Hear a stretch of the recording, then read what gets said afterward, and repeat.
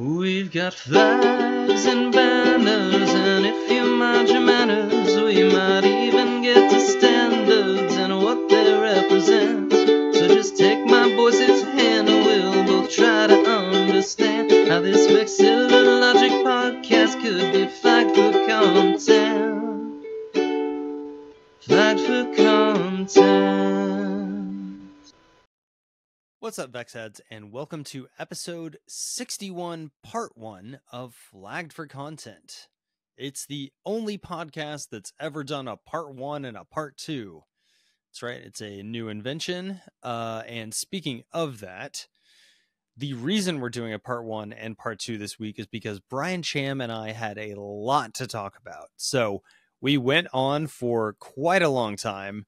I am splitting it up into 2 episodes, basically for time reasons, so that you can have more easily digestible bites of this conversation. Anyway, so this is part 1 of that episode, or well, part 2 will come out later this week, so you don't have too long to wait in between. But there were some issues where I had to clean up audio, this, that, and the other, so it was a little bit of a labor of love on this one. Anyway, I am sorry for the delay. This is also, I did want to mention this one is going to be a very visual episode because Brian brought a PowerPoint with him basically. And so we go through a lot of that. Again, it's very visual where you can see the timeline of where things happened, see what several different options were when they narrowed it to a final 6 and 3, etc. So for listeners, that stuff will be in the show notes. Wouldn't be the worst idea to kind of follow along there, if possible. I know if you're driving, that's pretty hard, but let's see. Oh, yeah, I do apologize that there are more ads than usual. Well, there are 3 ad breaks, basically.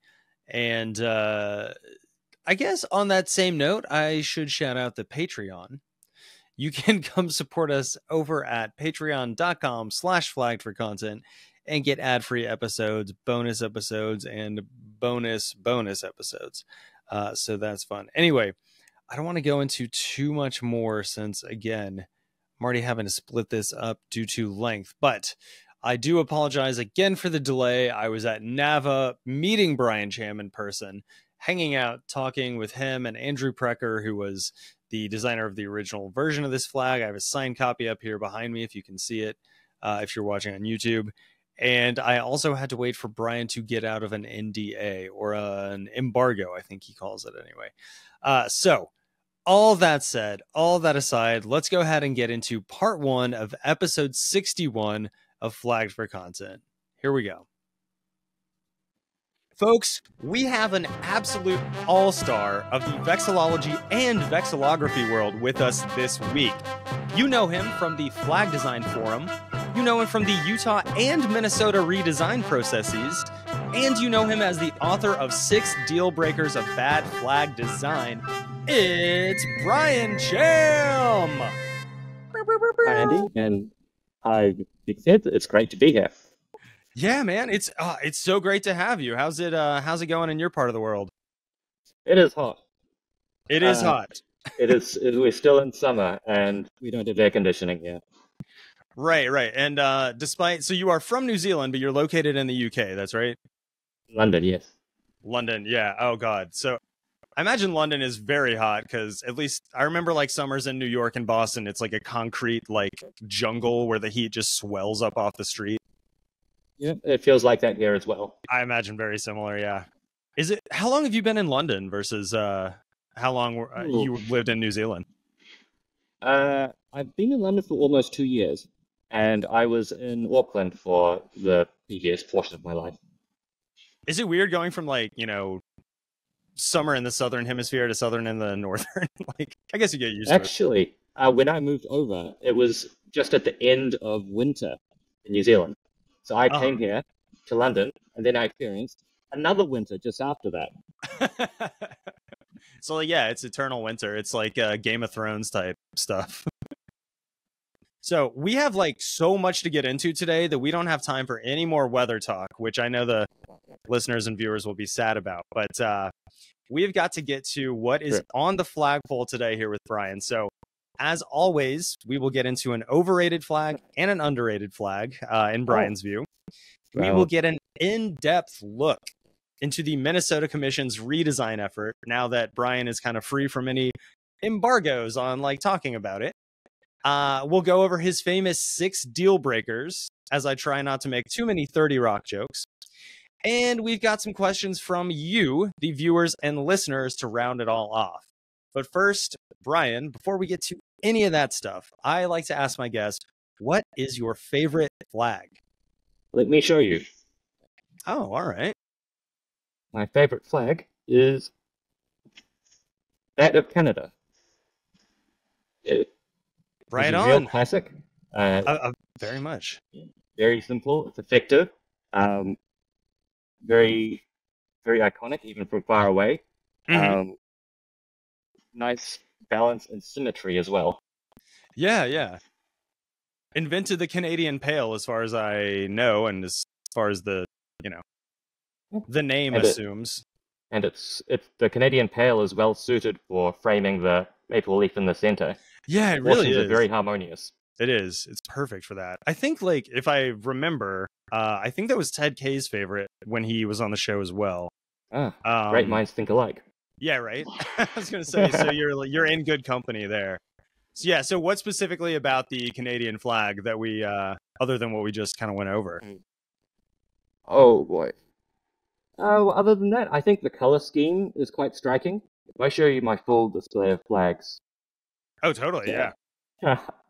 Is it Toronto? It does. Yeah. Oh, very good. It took Ted a while to get that one, so congratulations getting that instantly. Hey. Canada stands out quite well. Very distinct red and white, and the maple leaf shows up in pretty much any orientation, even when it's just hanging like this. It just stands out from any collection. Yeah, true. Yeah, and like Ted said, the 2 simple colors like red and white, the central element. I think he and I talked a lot on the flags of Canada and Japan, which obviously central red element on white. Of course, Canada has the Canadian Pale, like the red on the hoist and fly side that Japan's doesn't. But other than that, fairly similar. And as you said, very striking, very noticeable at a distance. And yeah, I mean, even looking at them behind you, I guess I never really thought of it in those exact terms, but it does not get lost in a crowd. That much is for sure.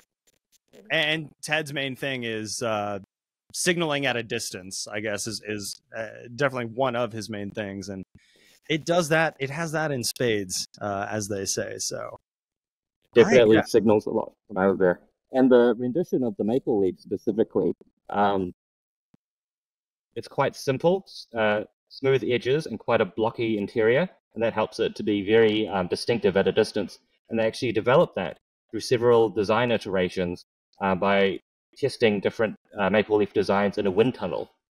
And that's how they developed this specific rendition, rather than a more realistic or more detailed rendition. Okay, I did not know that. Wait, in a wind tunnel, what do you mean? I believe they used the same sort of wind tunnel that they used for testing aircraft. And then right, I guess I get the concept. I just don't understand how it would apply to graphic design. Because you'd want the maple leaf to be visible or recognizable at a distance, even when it's waving and moving. When it's a very detailed design, the overall shape or the outline is not as distinguishable. Once you simplify it and smoothen the edges, then you can always tell from any sort of orientation that it's that particular simple maple leaf design. Right. Okay, I gotcha. That was just me playing a dumb guy, so that the audience gets, a little bit more information. No, that is awesome. I was going to ask what you thought about some of the earlier maple leaf designs, like the Pearson pennant, and I think that's the one with like 3 maple leaves, right? 3 maple leaves. Yeah. So there were 3 of them. One of them represented the British, the second one represented the French, and the third one represented the Aboriginal people. Right. It's a nice sentiment, but as Ted says, it's usually better to have one symbol that represents everyone. That way you don't have to go into the nitty-gritty details of whether you've included every group that you need to. Right. And it's simpler graphically. Yeah, makes sense. Yeah, it's definitely simple. Yeah, for sure graphically. And I think I like the just two colors, the red and white, more than the blue on the fly and hoist too. So yeah, not much debate about the Canadian flag. I mean, two of the utmost experts have come on and told me it's their favorite flag, so I think I should take that pretty much as canon. So if you're good to move on, we can go to either your overrated or underrated flag first, whichever order you prefer. Sure. Well, I think a very underrated flag is the flag of Switzerland. I don't have an example here to show you, but I think everyone knows what that looks like. Yeah. And that's part of how iconic that equilateral cross on a red background is. Because not only does it appear on the flag, but you can also see it on other Swiss products. Right. And when you see it, even at a distance, it is instantly recognizable. It's got that simplistic shape, just like the maple leaf of Canada. It's got, smooth edges, very simple, blocky sort of interior. And I can tell you, this is a bit anecdotal, but there is a lot of air traffic in London. Lots of planes go back and forth. Sometimes I just like to watch the planes. I can always tell when a plane is Swissair, even when it's flying several miles away. Right. Many miles away. Because even when it's a tiny little sort of tic-tac size thing on the horizon, I can still see the red with the cross. Right. And that shows just how iconic the Swiss flag is. Not only as a flag, but as a general, I guess you could call it a brand identity. Yeah, no, that's true. I mean, and like, as you mentioned, you can definitely wrap that in with the Canadian maple leaf. Like, all you need to see on like a jar of syrup, say, is a maple leaf, and that's a product of Canada. Yeah, like what's the brand I'm trying to think of? Well, obviously on every Swiss Army knife, it's got that. Yes, Swiss Army knife. You thinking of Toblerones? I wasn't. I was thinking of Swiss Gear, but also that one. Oh, yeah, there's a lot of brands that rely very heavily on that symbol. And yeah, it's more than like, I mean, obviously if you see anything with even a circular version of like the stars and stripes, like the US flag, like, okay, that's made in America or whatever, but that's like putting a flag in a circle. This is like, this and the Canada one is like just taking the central element and just slapping it on there, and you automatically know from the element alone, which you don't with most things. So it's one single element. Even if you were to remove the colors and put it in monochrome, which I have also seen, the Canadian maple leaf with a Swiss cross, purely in black and white on a monochrome context, you can still see it instantly. Yeah, I never really thought about flags as well. I mean, I have thought about flags as symbols, obviously, but those are probably two of the better or best ones. Trying to think of other ones now, because a lot of the other ones you can't put in monochrome, like tribands, and tricolors. They just get lost out because they just become rectangles. Exactly. I mean, you can do the Union flag. Yeah, I've seen that as well. There's a bit of detail in it, but sometimes gets lost as far as the saltier parts. But yeah. I've seen the Union Jack incorporated into a lot of like British logos. And even then, even when you only see the part of it or very distorted version of it, you can still recognize it quite immediately. Yeah, that's a good one as well. Yeah, I can't think of. British Space Agency has the logo, which is very reminiscent of the Union Jack, but it's only like a tiny portion of it, and it just forms like an arrow, I believe. Are you looking that up? Oh, you heard me typing? Yeah. Oh, wow. That does look pretty cool. I do dig that logo. Yeah. UK Space Agency. Okay. Yeah. That is another iconic one. But it's still like, a variation on it. Whereas the Swiss and Canadian ones are just like, it's that. You just smack it in the middle there. Yeah. And if it didn't have the unfortunate World War II connotations, like the older Japanese, naval flag would would probably fit that. I'm just trying to like reach out and think in the back of my brain of like other ones that could or could have had kind of that deal too. But yeah, drawing a blank for now. I'll probably think of one halfway through like block 2 of this and just spout it out for no reason. But that's how my brain works. All right, so I think we have got there's some people that are going to be a little less than happy with your overrated one. I myself am fairly happy with it. And there's a few listeners that already know what it is just from me saying kind of that dichotomy alone there. But let's go ahead and get into our overrated flag. Well, your overrated flag. I think one of the most overrated flags is that of Maryland. Oh, no, say it ain't so. I know, it's beloved by so many people and so many vexillologists. In our 2004 state and provincial flag survey, it came within the top 10 state flags in America. Mm-hmm. I think it's complete shit. I'll say. I am not generally a fan of counterchanging, but I can accept it when it's done in a limited amount and for a good aesthetic reason. Right, me too. Maryland just goes off the rails with it. Yep. It looks like, I mean, the number of different, counter-changing panels on there, it really looks to me like the visual equivalent of a migraine. Of a what? A migraine. Yeah, I could understand that. No joke. Like, yeah.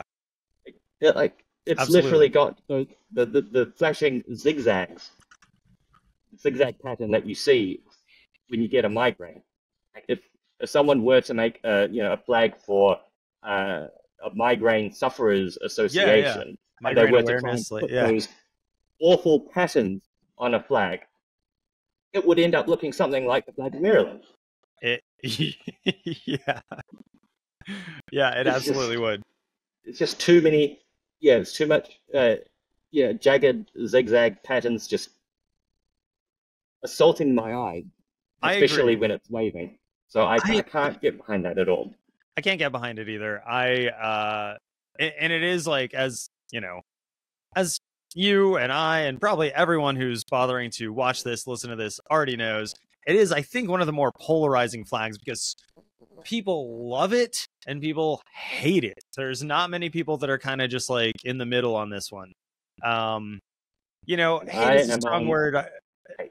Yeah. I was going to say, I think I'm pretty comfortable with the word hate on this one. And we talk about it all the time in the Discord. Soft plug for the Discord if listeners and viewers want to get in there and tell me why I'm wrong or right about the Maryland flag, among many other things, then hop in. But yeah, it is a common topic because we have a few Marylanders in there Marylanders. Somebody even posted the meme the other day. I think it was Evan, one of our past guests, posted a meme the other day that was like that guy standing in front of like the big water tube that's leaking, and then you slap like the seal, like Flex Seal thing on it or whatever. Yeah, I know that one. Yeah, and it's like Marylanders with their flag, like on anything, basically, like, oh, is that a noun? Here's a Maryland flag. Like, slap it on it. Yeah, they do love it, but I agree. It's a visual assault to me. Like, is how I've always explained it or described it.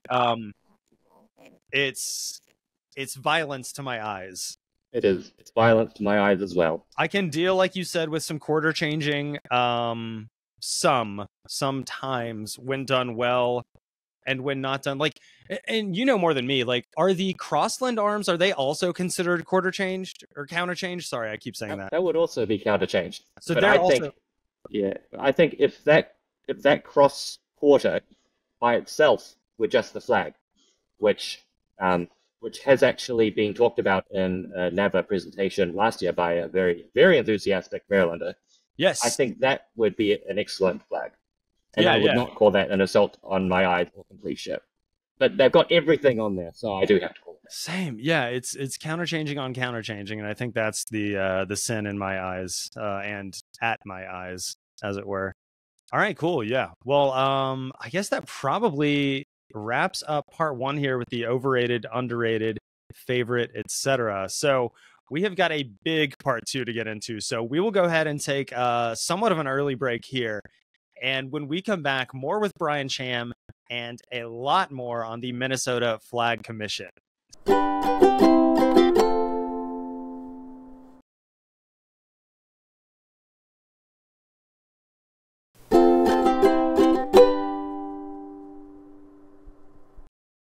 All right, and we are back, part 2 here, more with Brian Cham as promised, and a lot more on the Minnesota flag design process. So, Brian, yeah, you were the vexillologist on that commission, whatever we're calling it, and you have got like an entire kind of presentation here for us.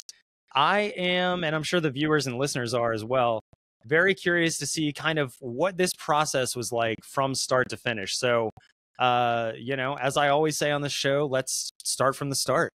Well, I've been waiting for a long time to talk about this. I've been on embargo for several months. Right. But now I can finally talk about experiences in the Minnesota Commission. So, can you see this timeline? Yes.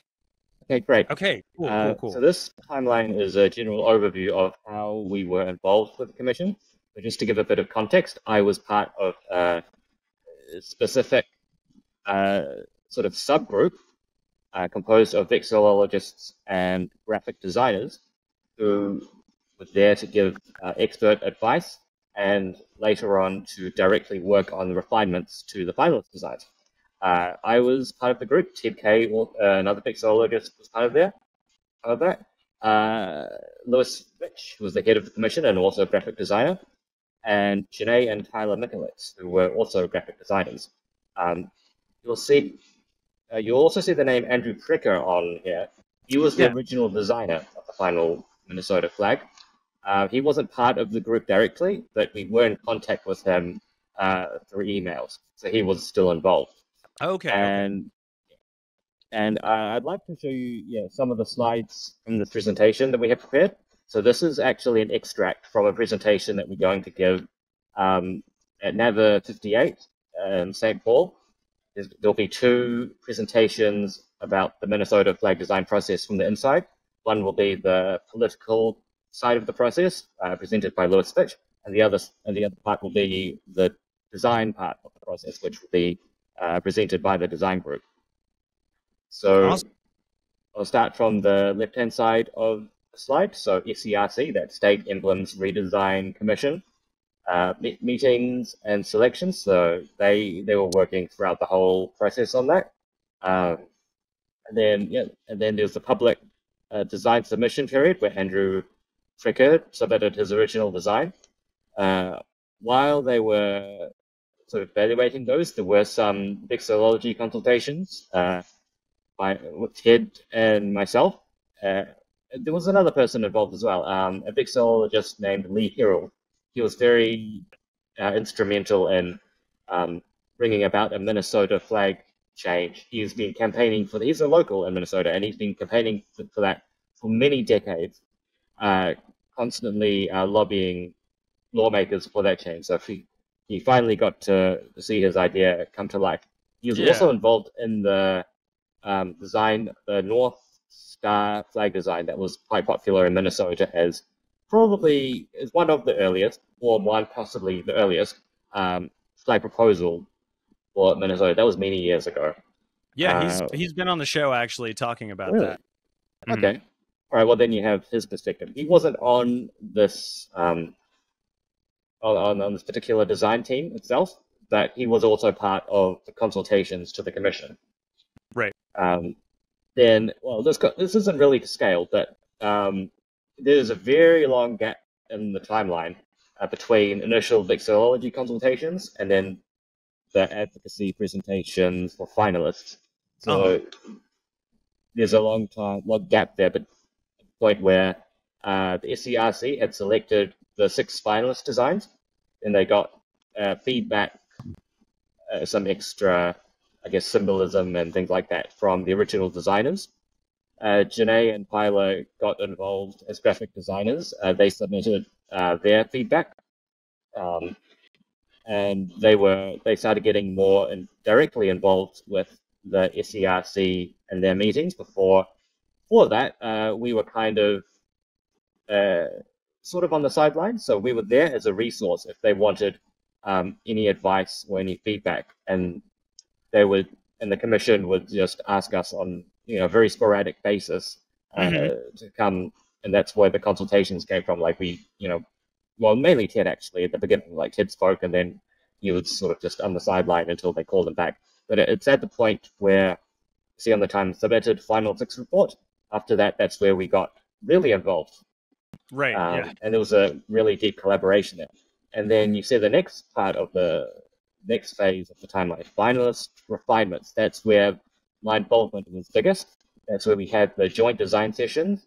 As you can see, the names at the bottom: Janae, Tyler, Ted, me. Lewis Fitch, his name should also be there. He was also part of the joint design sessions. So if anyone's been in the flag design forum with me, they'll know what that's like.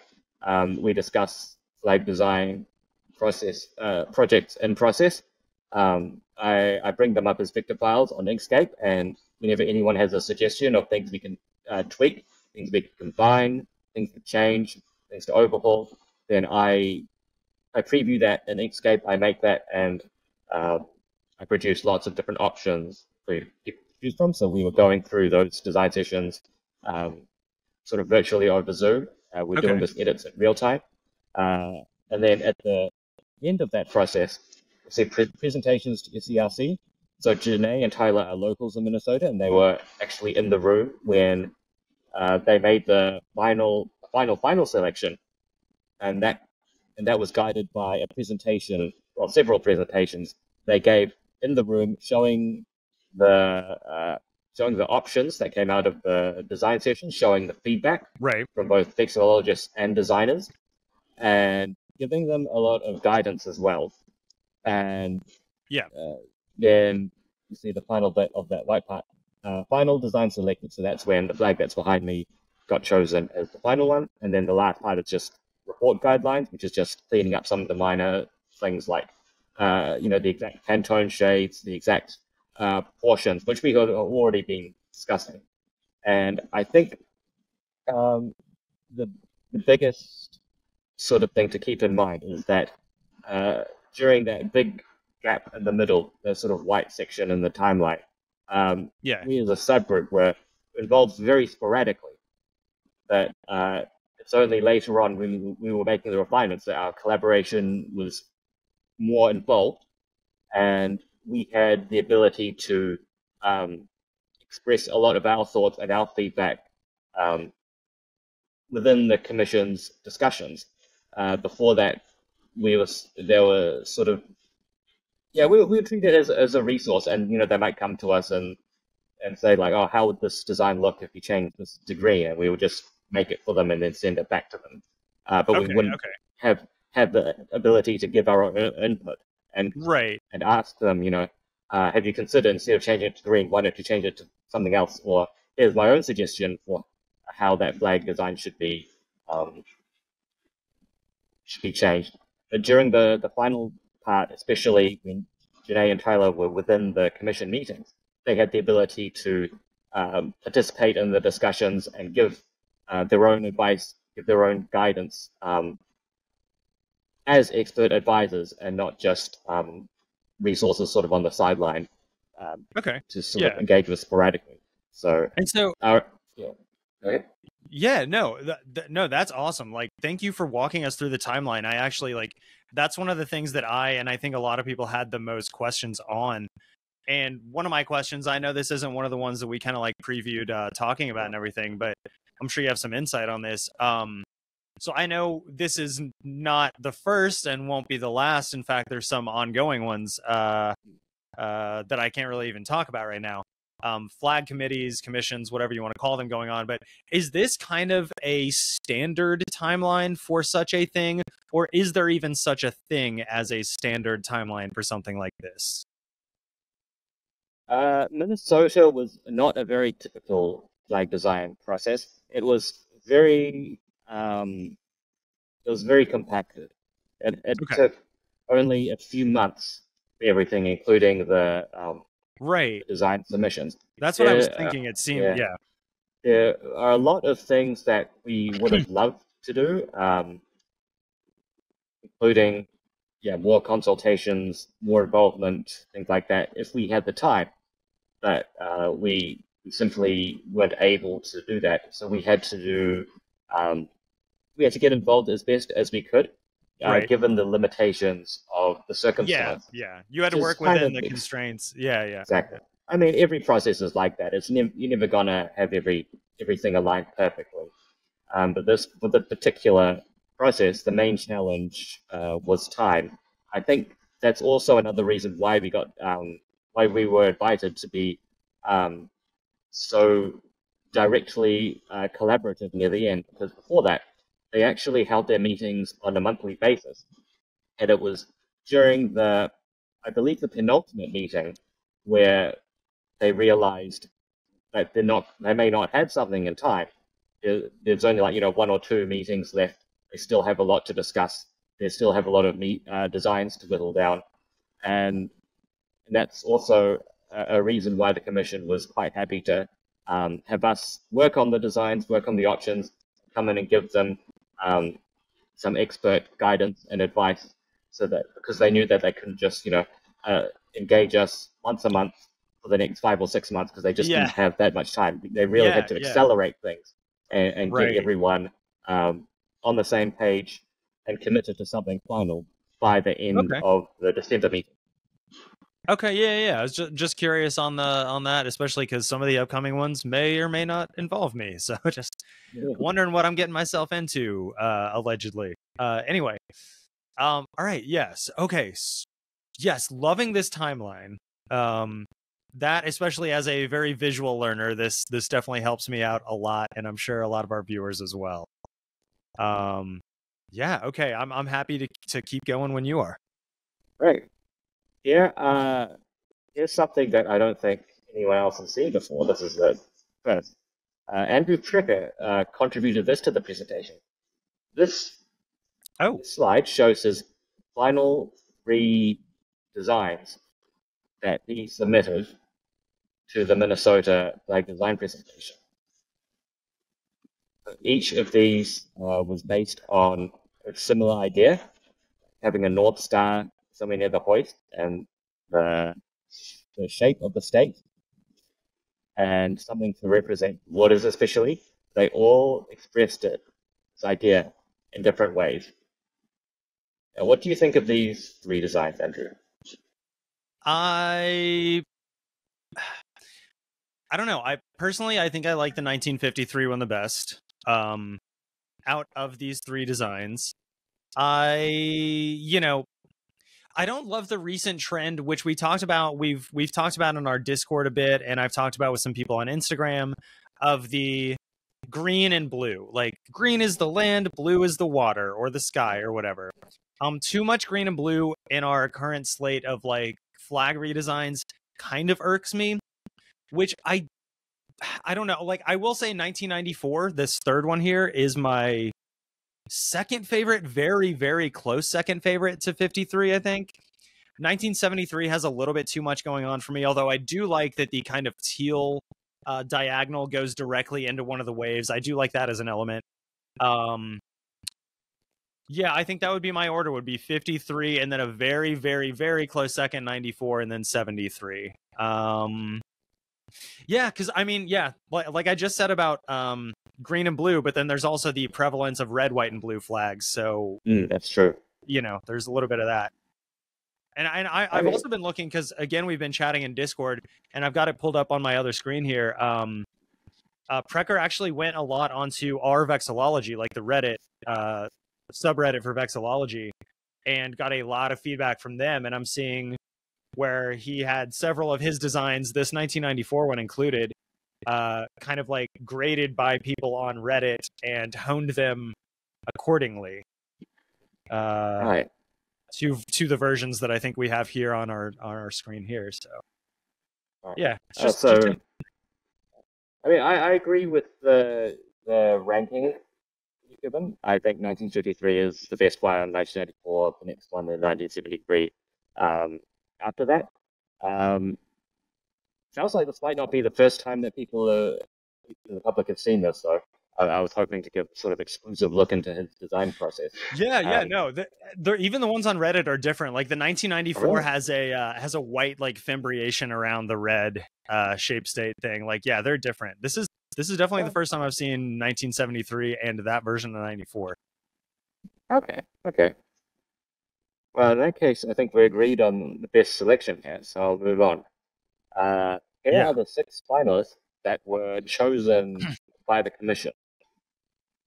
And this is the point where my involvement, as well as Ted, Tyler, Janae as well, really kicked off. It was just after this point. We were asked by the commission to identify the best of the finalists and to try different refinements. They had specific recommendations about what sort of things they wanted us to try, but they were also happy to give us free reign to suggest things to them, which was a big change in the process compared to before. And that was because of they were noticing how closely the deadline was coming up. Right. They're happy to engage us as full experts on this. Sure. So I know you've discussed this before in a previous episode, but what were your thoughts on these 6? So, yeah, my thoughts on these are 1435 is out right away. Not a big fan of 1154. 944 is interesting, but not something that I want to flag. I think when it came down to it, I ended up liking a version of 29, but a version that was, I think, a little bit blue fimbriated between the white and yellow. I think there ended up being a version of that I liked the most out of these. But I did like, so I know what the final 4 are going to be. And out of the final 4, I think I did like 29 and 53 the best. 2100 was interesting because it seemed to be a take on the North Star flag, which we may get like slightly into. There's at least one listener question on it. But it to me is a lesser version of the North Star flag, so I kind of also discounted it. So I was down in my mind between 1953 and 29. And I honestly came out on the side of 29 to the extent where I bought one from Flags for Good, which, to be fair, is my show's sponsor, so I get a little bit of a discount. But yeah, I was backing that one. Even though, I wasn't fully in love with it. But I liked it more than what I was seeing out of 53, I guess. 1953. All right, well, I can tell you what we went through in the design group. We went through roughly the same sort of process as you did, which was sort of use the method of elimination and take out the most obvious non-contenders. So 1435, that's out. 944, that's out. 1154, that's out. As for 29, we were still against that because of the contrast issues between the white and gold. I know that there probably would be ways to fix that, but we thought it would be best to focus on the remaining 2, 1953 and 2100. And then out of those 2, I actually favored 1953 over the other one, and Ted favored 2100, and we also noticed the resemblance to the North Star flag. But then I brought up that specific point that you mentioned before, which is that a lot of new flag designs these days have the green, white, and blue color scheme, and they always say, the green is for the land and the blue is for the sky, and they often have some sort of landscape, and they have something to fill up the remaining space, which 9 times out of 10 is a star. And I said, yeah, we've seen so many flags like that now. Yeah. This is just going to be another one in the crowd. And one of our principles, good flag, bad flag, is to be distinctive. Maybe the first few designs that came out with that sort of idea were distinctive. Nowadays, it's become a cliche. So we actually advise cities come to us to try and get away from that, because we don't want US city flags to be cluttered up by designs going away from the typical sail on a beach sheet to now a typical green, white, and blue landscape, because they're all going to be like that. And then once I reminded Ted of that, he said, yeah, that's true. I've seen too many of those. So he came to the same choice as me, which is one notified tree, and that's what we gave to the Okay. gave to the commission. So that kind of helped like nudge that across the finish line, as it were. Exactly, yes. You guys coming to an agreement on that? Yeah. Okay. Yeah.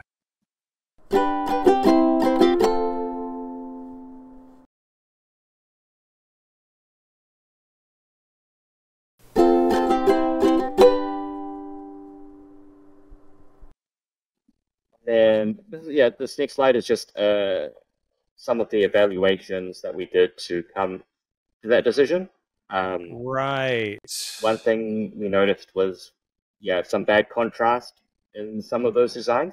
And when you preview these through the eyes of a colorblind person, you can see that a lot more clearly. The contrast issues become a lot more extreme. It becomes, sort of muddy, faded out, grayish olive on like some other sort of grayish green. Like, it's just not distinctive. It doesn't stand out very well. Yeah. And that's something that they specifically put in the criteria that they wanted us to evaluate. How well would these look to colorblind people? Accessibility was a very major theme of their decision making, which was very good. And I mean, if you follow the principles of good flag design, good graphic design, and you have strong contrast, then your design will look very distinctive and legible to everyone. Right. Right. And like then, yeah. And then for 944, this is where I brought up the 6 steel breakers from New Zealand. So I was going to say this definitely ties right back in. Yeah, because I pointed out like a lot of those finalist designs that we had were criticized because people said they look like a logo or they look like a souvenir. And I suggested the way I get around that is something called the archive test. So I say, imagine that a flag design, imagine that you're looking at a flag design and someone says, well, this actually wasn't designed right now for the competition. It was actually taken out of an archive from 50 years ago. And the question is, would you believe that? And if the answer is yes, then that means it's a timeless design. It follows, classic vexillological principles and actually looks like a flag. If the answer is no, then that's a sign that it's something that looks too trendy, too logo-like. And it's something that's not going to look good on a flag, and it's something that's going to become dated. And when I pointed this out to them, I asked them, like, would you believe that if this came out of an archive 50 years ago? And then, they all had the same answer, that they know it does look like a logo now that you pointed that out. And I said this looks like a public pool logo. Well, what do you think of it? Yeah, I could definitely see that. It looks like... See, I can't unsee what... do you know Alan Hardy? I know him, yes. I know him well. I was going to say, I know that you do, actually. He's on, allegedly, some of the same committees. But yeah, he pointed out that parts of it look a lot like, I think it's the North Dakota, maybe the South Dakota, like state seal. There is like a river in the foreground, and then there's like a steamboat that has steam coming off of it that looks a bit like that white part, with the lighter blue part looking like the river. And he was, I think, maybe lightly suggesting, somewhat jokingly, that it looked like that it was like a psyop, that it was like somebody from North Dakota coming into Minnesota and being like, hey, we'll make their flag basically our state seal. And I can't unsee that now. Before I even saw that, or was convinced to see that, it didn't excite me in any way. And it seems like the goal of this flag is to excite me. Like the movements and things like that seem like that's what it's going for, and it just kind of failed on that count for me. Yeah, it is trying very hard to look very dynamic. But I mean, on a flagpole, the flag's going to wave anyway. Yeah, it's trying to do too much, especially, as you just mentioned, as it's waving, like it's already got like a lot of implied motion. And then when it's waving, there's even more like actual motion. And it just it seems like there's too much going on, and a lot gets kind of lost in the nuance and detail for me. Yeah. Before we move on, I'll just know one thing I forgot to mention, which is about the color blindness. You didn't know there's something, this interesting thing with human vision called, I don't know if I'm even pronouncing this right, Perkin shift. And when the level of light goes low, especially in the evenings, the profile of activation in the rods and cones in your eyes actually change. So your color vision actually responds differently to different frequencies of light. And there are certain colors that you actually see better, and some certain colors that you see not as well, and even in conditions. And so that actually distorts your color perception almost similarly to a colorblind person. Not specifically like any of these exact simulations, but it is similar. And it's also, this is a bit of a side note, it's also the reason why cinema seats are red, because once the lights dim, you lose the ability to see red, but you can see the other colors, so that it turns completely dark for you. So this is another reason why we had to preview these distorted color perceptions, because even for people without color blindness, when you're in evening conditions or low light conditions, you will actually have a predictably distorted color perception, and so you need to be able to see the design and have it work very well for that sort of condition as well. That is fascinating. But I can't imagine Minnesota has like really long nights or anything like that you would need to worry about. Yeah. It's just eternal summer, right? Yeah, from what I understand. Okay, yeah, awesome. Good to know. Yeah, and so here's a brief summary of our analysis of 1953. So once we recommended this is the strongest one, we had to talk about what are the pros and cons and what we can do to improve it. As Ted Kay likes to say, vexillology processes are not photography competitions. You're not there to select a flag design exactly as it is submitted and adhere to that exactly. You're here to develop a good flag. So whatever is submitted is usually just the first step or the first draft in what you can and should work on. So the pros of this, the main thing was the unique layout, stylized shape of Minnesota. That's quite unique in terms of vexillology. As far as I know, only like swallowtail flags would have that, but like as a standalone design element, I haven't actually seen this anywhere else. That's also the reason why I persuaded Ted to choose this one over the other one, because I said the other one, 2100, that's a very generic landscape. Yeah. This one has a very Minnesota specific visual identity to it. Yeah, and I just wanted to butt in like really quick, because we did have those like questions from viewers, listeners, etc. I think you're about to answer one, so I'm just going to get the question in, and then you can pretty much say what you were going to say anyway. But Flagmannen, Frederick Lindboe, who designed the Forest Fens flag, you may know him or of him. But yeah, his question was, why did you end up changing the suggested design? So Frederick, you're in luck. We are about to talk about that, or currently talking about that. Yeah. So yeah, I'm going to go through all those reasons why we made those specific tweaks. I'll also mention that when the commission asked us to look into when they decided to choose 6 finalists, and they asked us to decide which ones are the best and to refine them, they had already decided, even before choosing the 6 finalists, that they were going to refine and approve whichever one they chose. Okay, that's good to know. I don't think I was aware of that. But it was up to us to discuss exactly what refinements, what improvements. I mean, yeah, it makes intuitive sense that they would, but I don't think I was aware that there was like an exact missive to do that specifically. But yeah. Yeah, I'm not sure if they ever publicized that particular part of the process, but it was definitely something that they had. Well, we have millions of listeners and viewers here, so people will know now. So the other pro was the balanced layout. By using the star and the starlight shape of Minnesota in this way, you've got a really strong sense of symmetry. Not perfect, of course, which leads into the next one. The too many colors and stripes, and this causes issue with contrast, recognition, and focus. So for contrast,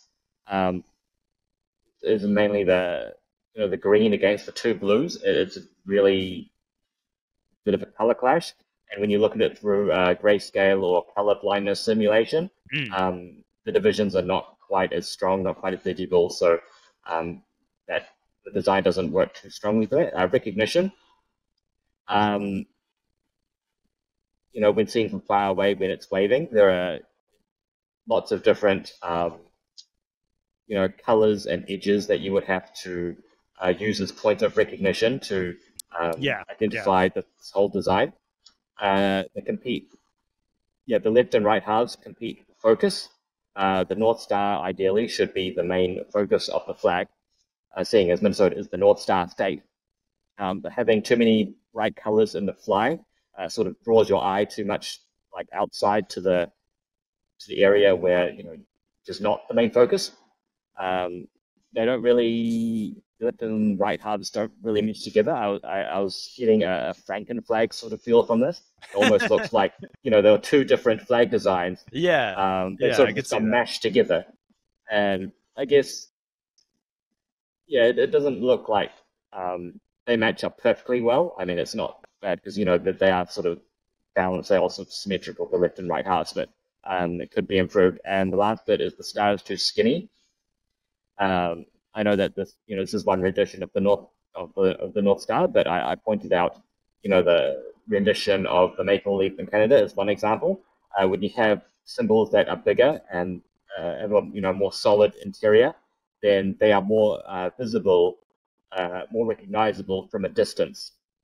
It takes up more area. Of course, there's a symbolic aspect of that as well, because when you change the star to the bigger version, that's more in line with the culturally common stars that you see in a lot of indigenous art, as well as the Scandinavian patterns, without specifically referencing those. And the star on the floor of the state capitol building. I personally wasn't aware of that particular star at the time, but Lewis was, because he was the chair of the commission, the head. So he instantly recognized. He actually had a very rigorous process in place when we went through these presentations. He actually collected every single rendition of a star from every submission that had ever, that actually collected as part of the Minnesota process. Oh, wow. And there were literally hundreds. And he wanted the commission and us as designers to, use the same sort of process and, talk about the pros and cons of each one and whittle it down to the best star rendition so that we could use that in the design. And we just said, look, if we had months to do this, we could go through hundreds of star designs. We do not have that time. I think at that point we had like 1 month left. You just have to go with what we're saying in these meetings and what I'm, mocking up on Inkscape right now. I know he was a bit disappointed that we couldn't go through 100 star designs, but I said, trust me, we can still come up with a good design. You don't need hundreds of stars. This is just a preview of the contrast issue with all the different. I was going to ask about the grayscale. So and the grayscale, it's not quite as strong. And the main thing that we wanted to, other than the star, it's that profile of the stylized silhouette of Minnesota. That's the main thing that we need to have the strongest contrast for, because that's the most distinctive part of the flag. And as you can see, by including these colors that sort of clash with that edge, you're weakening that particular design element, which should be the strongest one. I'll also note, turn it sideways, hanging it vertically on the left, just to show another issue, actually two other issues, which is that it's kind of, the design is unbalanced, although it's, layout is roughly symmetrical. If you hang it vertically, it's quite obviously, like lopsided towards the blue end, like the one with the side with the blue, light blue stripe. Because the white stripe looks quite empty, so the symmetry is not quite perfect there. And you can also see, I deliberately put it against a white background there. The white stripe will blend into a white background. I always say this, whenever there's a design with a lot of white touching the edge, I'll say, look, not everyone will be generous enough to put it on a darker background or to put an outline around the flag. They will often just shove it onto a white background exactly as is. And you need to make sure that whatever design you have will still look good and still work and still be recognizable in those conditions, because you just can't avoid it. You're and a in pro. This case, You've nailed it here, but not everyone would. In this case, you have an entire third of the stripes just disappear, and so it looks like it's just empty. Like there's just a blue stripe, dark green stripe, and then just nothing, just hanging out of nowhere. This is probably that's a problem that occurs really strongly for some flags like Russia. I'm sure Russia's been on the news so many times. You've probably seen, like, if they have the Russian flag on a white background, it's just going to look like blue and red. Yeah, blue and red. And I think even Russian people might not even realize that that's their flag until it's pointed out. So this is a big thing that I needed to show them and show the commission. Otherwise, they wouldn't have really seen these specific issues unless you specifically preview them in these conditions and point them out. I think, this is a bit of an aside, I think a lot of people who are fans of this original design had not realized that, because they had not thought about all these different conditions that we do subject flag designs to. In these sort of design sessions or the flag design forum and things like that. There are always issues that you don't realize until potentially too late. But by having the vexillologist involved, I can instantly tell you, that wouldn't work for a colorblind person. That wouldn't work on a white background, things like that. That's why more vexillologists should be involved in stuff like this.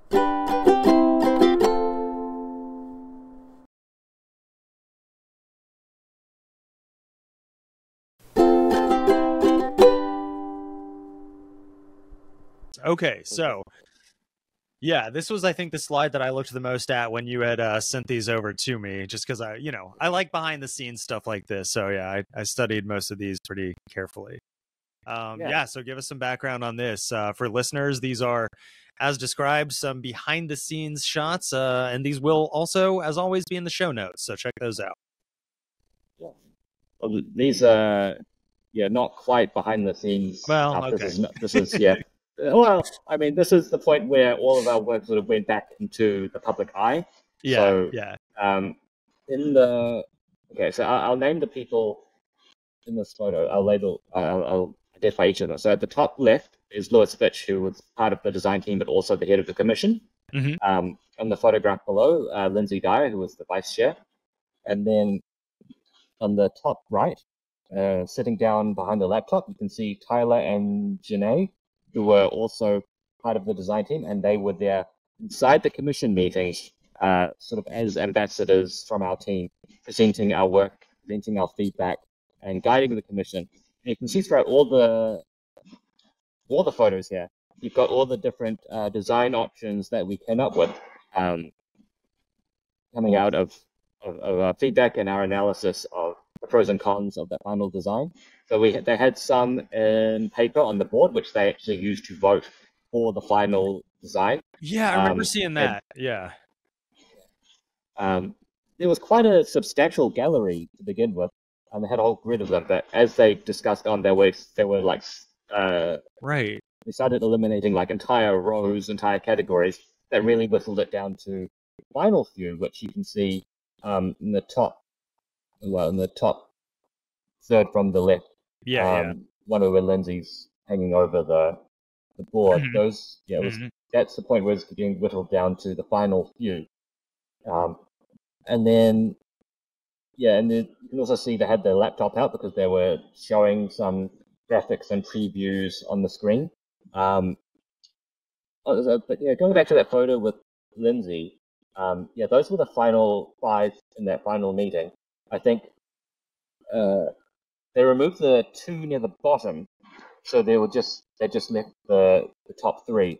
So the one on the left would be the final Minnesota flag. The next one over would be the one with blue, white, and green, and then the third one was sort of Argentina style, blue, white, blue.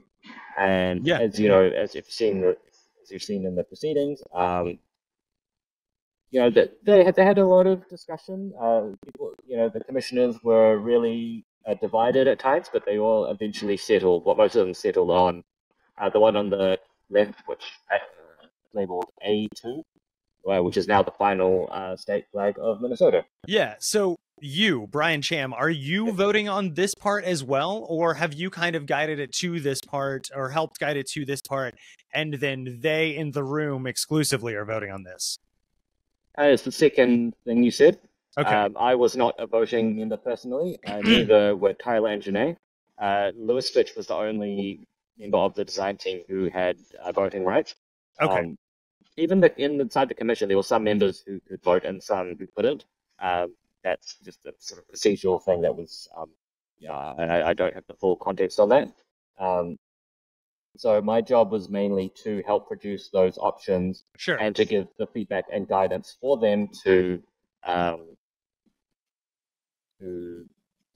come to ideally a great decision about what the final flag should be. Yeah. That was the job of everyone on the design team, and we all had our own thoughts and our own contributions to the different design options. Yeah. You may know what my next question is going to be, but Okay, yeah. if you had a vote between those three, what would your vote have been? And feel free not to answer as well, or I can cut the entire thing if you want. No, I'm fine. I'm completely fine answering that question. Okay. My vote would have been for the flag A2, which is now the official state flag of Minnesota. Okay, so that's why you're fine answering the question, because Yeah, that's all. Yeah. No, I got you. I was perfectly in line with that decision. Right. And it was. I was watching this. Meeting live, and it was sort of nail biting for me because I was, watching them. I'm sure. Yeah. Eliminate certain flags and tend towards one flag, but then shift towards the other, and I wasn't sure which way it was going to go. Yeah. And when it eventually settled on that flag that I had recommended as the strongest option, and that I would have voted for personally. Right. Then I had a very big sigh of relief. I think they did make a decision there, and I think that, and I was, and it made me really glad that they did, engage with the design team, because if it weren't that, then we would have had to go back. One of these, but with minimal modifications. And I think that what they chose in the end is much better than any of these by themselves. And I might have the slide here.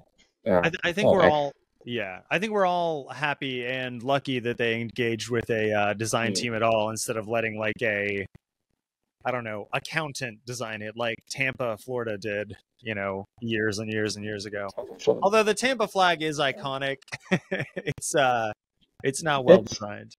Yeah, it's iconic in all the wrong ways. Just like Pocatello, Idaho was back when we did. Yeah, when we identified that as the worst flag. Yeah, worst flag in America.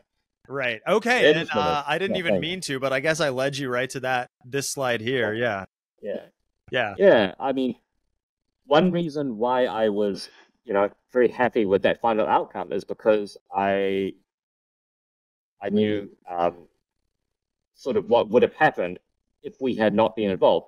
And I need to be clear, the commission did not have a specific consensus on this. They didn't really have a consensus on anything. We'll never get a complete consensus. So I can't tell you exactly like what they would have done, if it weren't for the design team and our feedback. But I can tell you a very strong possibility, which was that they, in their discussions, without our involvement, they were leaning toward, a lot of them were leaning towards 4.4, which is the one we discussed, the one that I called a puppet pool logo. Yep. And these were the visual changes that they asked us to make to that flag. They were really insistent on, firstly, the 8-pointed star for the North Star, but also they felt it needed some green. Oh, sure. How are you going to know where the land is if you don't have green? Exactly, yeah.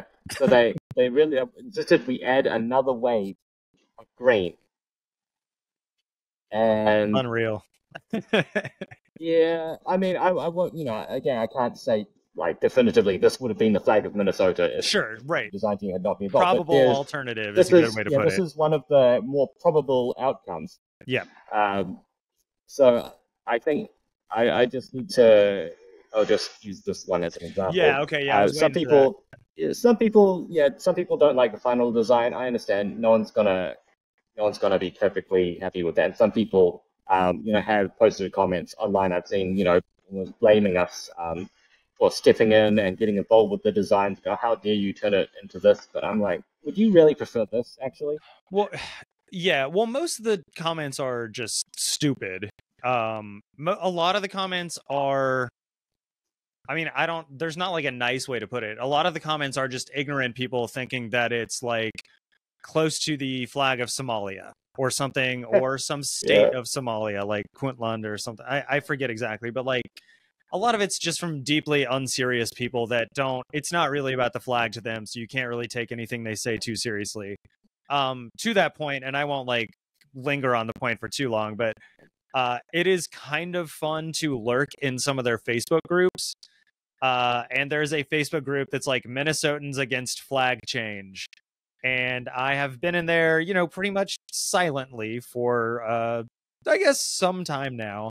And I'm going to try and bring it up on my phone here, but I can't find it right now. But the gist of it was like, there are a lot of people that, obviously are against the change. And some lady was against the change and going out to some, I don't know if it was a political rally or a flag rally, like whatever it was.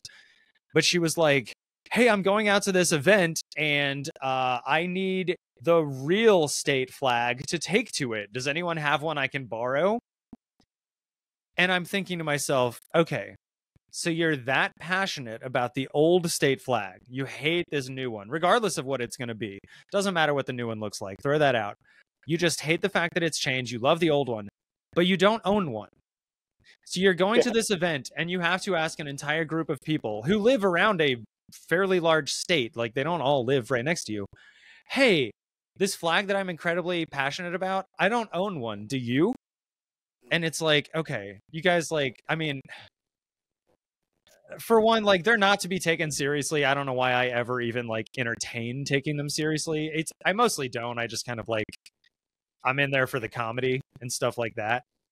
But yeah, I don't know. I mean, people are going to complain. People would have complained about this one looking like the flag of, they would have pulled something out of somewhere and complained that it was not X enough or 2Y or whatever. Well, I mean, just from a design point of view, I mean, what do you think of this possibility compared to the one we actually end up with? I like the one that you ended up with better, that Minnesota ended up with better. I don't, like, it's no secret, like you said, you've watched some of my stuff. You watched the one, the kind of like live one I did that's still up in its recorded form. I'm not a huge fan of the two blues. I don't know how well they contrast out of the ones that you had of like kind of the final, quote unquote, final three. Yeah, those. I think I tend toward the middle one the most on that. I like how the middle white stripe is the same like height as the star, so that it almost looks kind of, to me, like the star is, I don't know, coming out toward the middle. Well, the light from the star is coming out toward the middle. I can see some problems with it, but I'm not super jazzed on the new design, I have to say. It is not, and I guess actually part of where I was leading was I am, I think, in the minority in that opinion, because as I showed you, I did do a poll. I know you had suggested that one poll site, but I've got a lot of followers on Instagram for the show, so I figured, as far as like Vex-minded people, I would do a poll there. And I did pretty much the new ones like you and I had talked about. Obviously, Maine is still a proposal, but I used the agreed upon, the one that they're going to vote on, the new tree, if you want to call it that. But yeah, Mississippi, Utah, Minnesota, and Maine. And I'll give the vote counts for each in order. Mississippi got 13 votes, which was 15%. Maine got 20 votes, good enough for 24%. And then Utah and Minnesota went back and forth at the top the entire time, the entire 24 hours that it ran. It ended up Utah got 26 to Minnesota's 25. So good enough for 31 to 30%. But for most of that, almost all of that, Minnesota was consistently 1 to 2 votes ahead. Another thing to note, there was local pride when applicable. Like, all the Utah people I know voted Utah. All the Minnesota people I know voted Minnesota. I think, like, I'd have to, break down numbers. I think I know a fairly even amount of people from each, if not more from Minnesota. But it was neck and neck the entire way. And it seems to be, generally speaking, that, yeah, Utah and Minnesota are pretty neck and neck for that. Yeah, well, that's a very encouraging result, because one way of evaluating the quality of a flag is how much the residents eagerly adopt the new one. And as you can see here, this is a slide that Andrew put together. The new design is far more distinctive than the old one. At a distance, and it's hanging as a pin, merchandise, things like that. So, I mean, the fact that a lot of your viewers from Minnesota voted for the new flag. I mean, I know it sounds a bit biased, but actually it just shows how enthusiastic they are about the new flag, because if they didn't like it, they could have easily just been disgruntled and picked some other state's flag. Yeah, or just not voted. And I will say, like, all the people I know from Minnesota voted.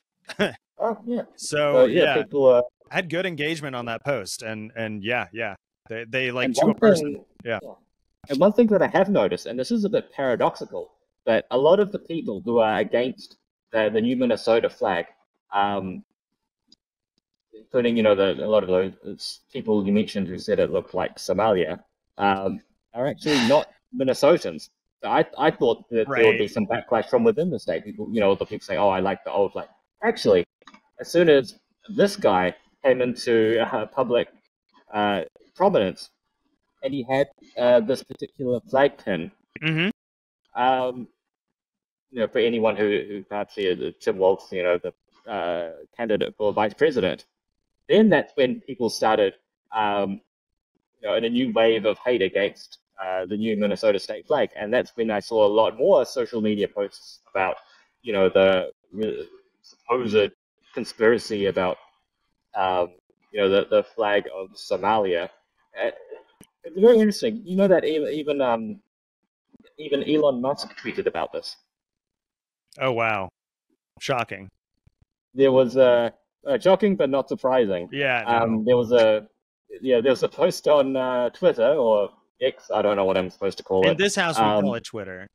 There you go. In Twitter, yeah, okay. On Twitter, there was a post about Tim Walz, when he became the candidate for vice president. And there was very, very weird rant about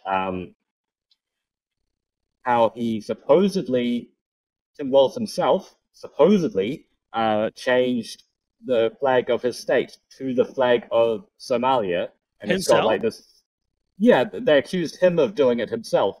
It's not supposed to make sense, And then Elon Musk responded to that tweet with an emoji, the emoji. Oh with God, that's the same one thinking face. Yeah. So it's like, Elon Musk is bought into this. You ought to butt in and be like, first off, I changed it to the flag of Somalia. Yeah, it's tempting. No, yeah.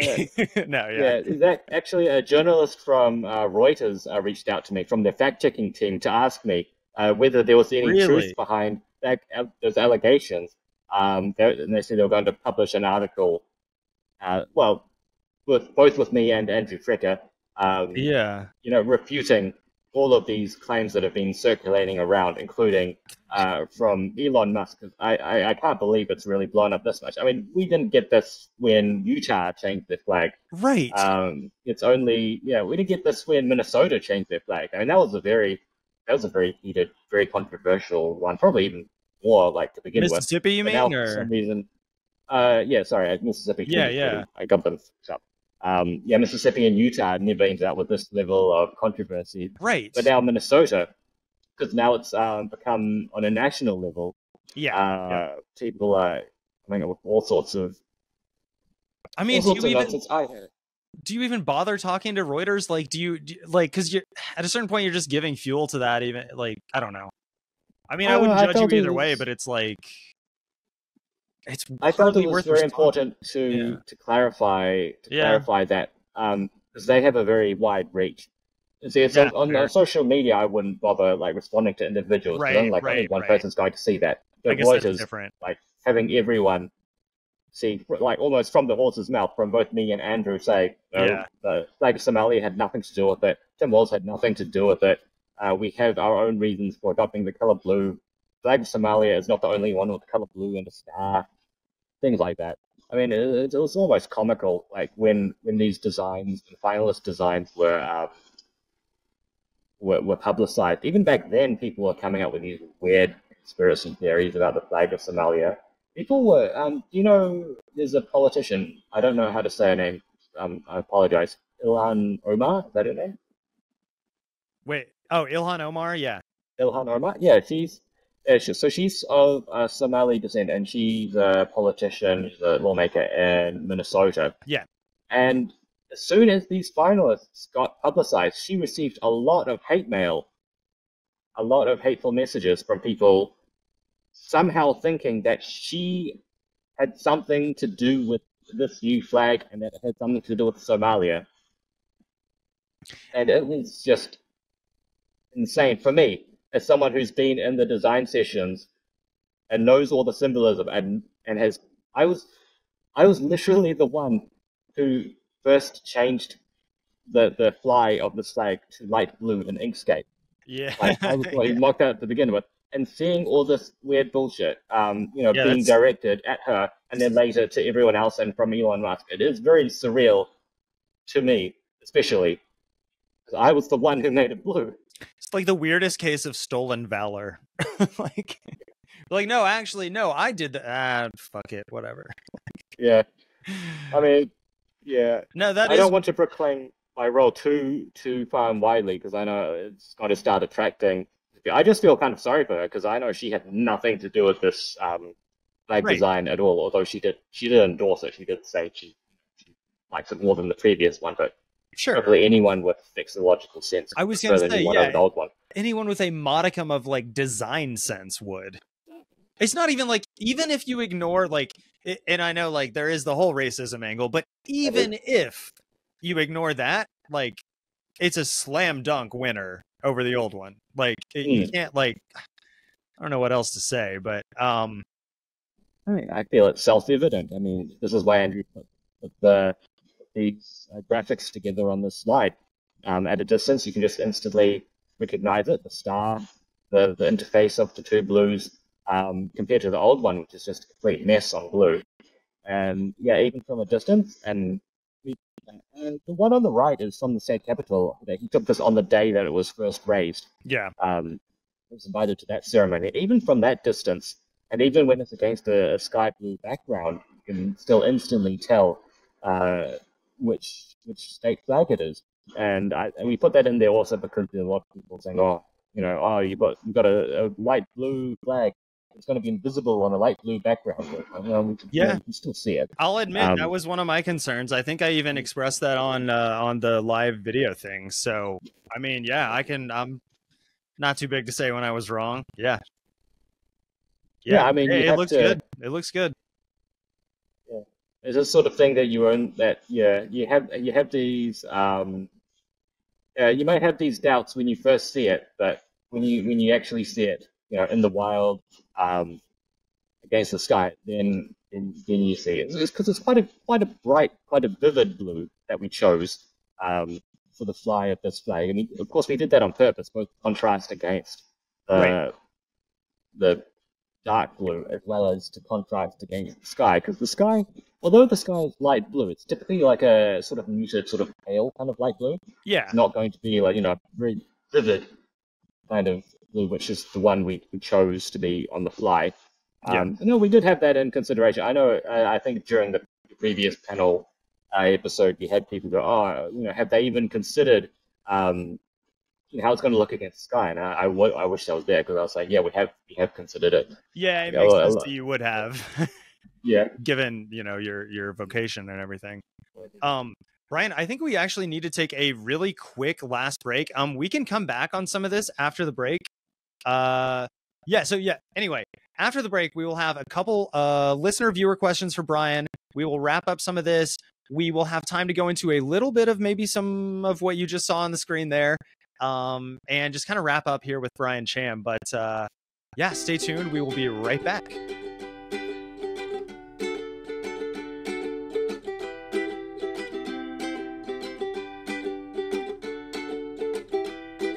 Flag for Content is proud to be sponsored by Flags for Good. Go to flagsforgood.com for more information.